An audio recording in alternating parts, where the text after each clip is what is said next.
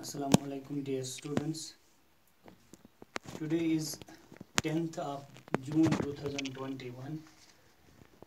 Class 6th subject English और हमारा जो टॉपिक है that is Moosa Ali's camel. Moosa Ali's camel. In our previous class we have discussed few points. First 3 points, that is name 4 deserts of the world, name the places where camels are found, find the difference between a hot desert and a cold desert. So today we are going to start the lesson. The lesson goes like this. Sama's father, a doctor by profession. Let's first have a loud reading. Sama's father, a doctor by profession, was transferred from Srinagar to Nubra Valley in Ladakh. He asked his daughter to spend her summer vacation with him in Nubra. Both the father and the daughter stayed as paying guests at Dikshit Dolma's house. Sama and Dolma became friends at very first sight, and therefore Sama asked Dolma to tell her something about Nubra. Dolma, do you know that Ladakh is a desert? Sama, oh, you are kidding me. Dolma, no, it is true. Ladakh is known not only a desert, but in fact a cold desert. Sama, it is wonderful. I had heard only about the Sahara in Africa and the Thar in Rajasthan. Oh, it is thrilling to know that right now I am enjoying the magnificence of one of the most beautiful cold deserts of the world. तो यहाँ तक हम पढ़ेंगे page number 42 पे यहाँ तक cold desserts of the world. तो ये जो कहानी है ये एक हमने पहले ही पता है कि मूसा अली कैमल के बारे में हमें पढ़ना. मूसा अली का जो कैमल है उसी बैक्ट्रेन कैमल के बारे में हमें यहाँ पर पढ़ना है कि वो क्या होता है, उसकी हाइट क्या होती है, उसका बॉडी स्ट्रक्चर क्या होता है, उसकी डिस्क्रिप्शन यानी पूरी डिटेल में हमने पढ़ना है. तो ये जो लेसन है ये ऐसी है कि सामाज फादर, यहाँ पर कुछ ऐसे नए वर्ड्स आएंगे, उनको मैं यहाँ पर लिखते जाऊँगा, उनकी मीनिंग में बताऊँगा. तो साथ साथ जो यहाँ पर वर्ब्स आएंगे उनको हम अलग अलग करेंगे, उनको हम कंजुगेशन करने की भी कोशिश करेंगे.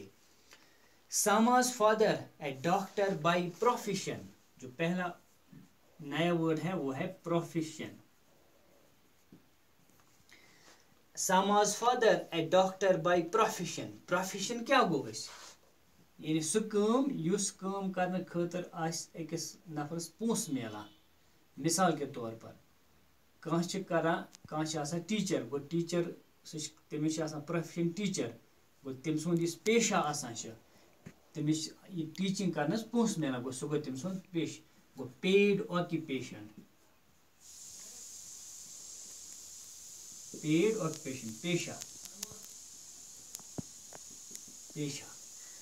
वो ये जो डॉक्टर सामा का जो फादर है वो उनका पेशा क्या था, वो एक डॉक्टर था. was transferred from Srinagar to Nubra valley in Ladakh. उसकी ट्रांसफर हो गई श्रीनगर से नुब्रा वैली जो कि लद्दाख में है. he asked, यहाँ पर वर्ब है asked. इसी तरह यहाँ पर है ट्रांसफर, एक वर्ड है transfer verb, these are verbs. दूसरा है ask. He asked his daughter to spend her summer vacation with him in Nubra. तो उनकी जब ट्रांसफर हो गई नुब्रा वैली में तो उसके बाप ने अपनी बेटी यानी उस डॉक्टर ने सामा से कहा, अपनी बेटी से कहा कि चलो आप भी, क्योंकि आपकी समर वेकेशन चल रही है तो आप भी आइए. कहाँ पर? Nubra valley. We will spend few days together in Nubra. So both the father and the daughter, they went to Nubra, Ladakh. Both the father and the daughter stayed as paying guests. तो वो वहाँ पर as paying guest रह गए. Paying guests यानी अदा करने वाला मेहमान, अदा करने वाला मेहमान यानी ये कुन जाए गसान पेवान डेर रटन दो किस्म डेर रटान रोट कमर एकोमोडेशन रोट पे पाने कुकिंग करान तो बिकी जाए कुछ सात गर यहंदिस गरस मज डेर रटो तुमन सवान चवान तो क्या तथ खेनस तो बे तथ जाय तुमन दिवान तथ पोस हुत पे जाय हुंद योत पोस दिवान खेन पाने पे करान कित पे खेमो क्या करो लेकिन कुछ ऐसे कभी कभी ऐसा भी होता है कि हम किसी के घर में एज रेंटर रहते हैं तो वहाँ पर हम एक तो एकोमोडेशन के पैसे देते हैं और दूसरा फूड के पैसे देते हैं तो उसको हम कहेंगे paying guests paying guest paying guest वनोस a person who lives in someone's house and paid for pays PAYS and pays for food and accommodation तो ऐसे शख्स जो कि किसी दूसरे के घर में रहेगा और फिर वो पैसे देगा गुज़ा और एकोमोडेशन के लिए तो ऐसे शख्स को हम कहेंगे पेइंग गेस्ट्स तो जो ये फादर और डॉटर थी यानी सामा का फादर और उसकी जो बेटी थी सामा वो दोनों एज पेइंग गेस्ट्स रह गए किनके घर में दीक्षित डोलमा के घर में दीक्षित डोलमा यानी जो जिनके मकान में वो रहने लगे एज पेइंग गेस्ट उसका नाम था दीक्षित डोलमा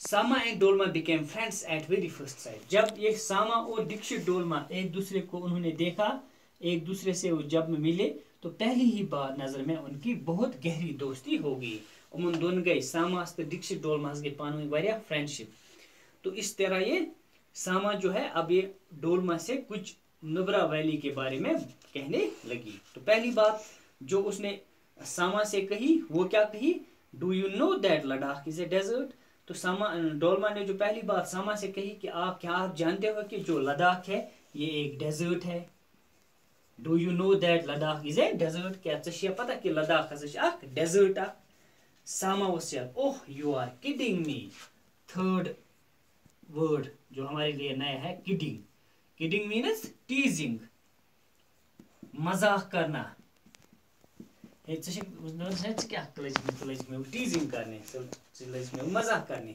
तिकाज ये वोनस Ladakh desert Dolma वोनस no no it is true दोपनस ना बन I am not kidding you but it is fact it is true that Ladakh is a desert in fact Ladakh is not only a desert but A cold desert Ladakh ना desert योत कि बल्कि Ladakh cold desert में तो रात वोनमुत cold desert कत a desert or an area which is covered with ice and snow round the year. Those places are known as cold deserts. These cold deserts mostly lie in extreme northern and southern latitudes. So Sama told Dikshit Dolma told Sama that Ladakh is not only a desert but a cold desert. तो अब वापस क्या कहने लगी सामा it is wonderful दोनों हो ये तेल वारिया असल चीज़ बड़ असल चीज़ कि बस मे यह गो असल तेल तिकाज I had heard only about Sahara in Africa and Thar इन क्योंकि आज तक मैंने सिर्फ 2 डेजर्टों के बारे में सुना था आज तक मैंने सिर्फ 2 डेजर्ट्स का नाम सुना था एक तो मैंने सहारा का नाम सुना था जो कि अफ्रीका में है और सेकंड जो मैंने सुना था वो था थार जो कि राजस्थान में है इन्हीं 2 डेजर्ट्स के बारे में अब तक मैंने सुना था oh it is thrilling to know oh it is thrilling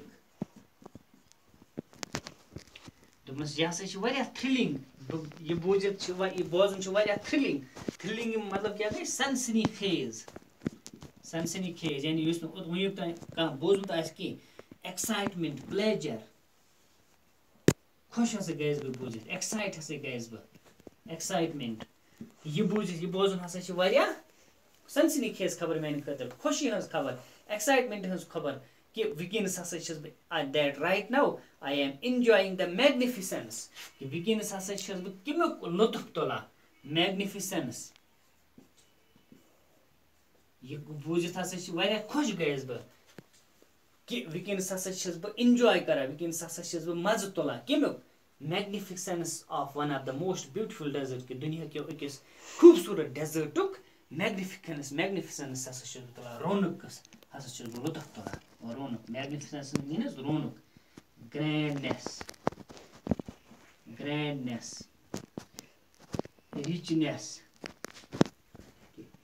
बस वकिनस यह मेन खतर वारिया खुशी हज खबर एक्साइटमेंट मेन खतर कि बस वकिनस दुनिया किस अकिस खूबसूरत डेजर्टच मैग्निफिसेंस एंजॉय करा बस वकिनस खूबसूरत दुनिया किस अकिस खूबसूरत जाय हुंद रौनक लुत्फ तथ बह लुत्फ तुला यह मेन खतर वारिया खुशी हज कत बट नुमाय अत मज कह वर्ड्स यम नई word profession paid occupation paying guest a person who lives in someone's house and pays for food and accommodation kidding means teasing mazak karna thrilling pleasure excitement magnificence grandness richness excitement impressiveness so these are very few words तो im alawa ai ki verbs te yum zam tu pani copy pe likhiyo yumन hans tu conjugation kariu transfer ch spend ch stay ch ask ch tell ch उमन हंद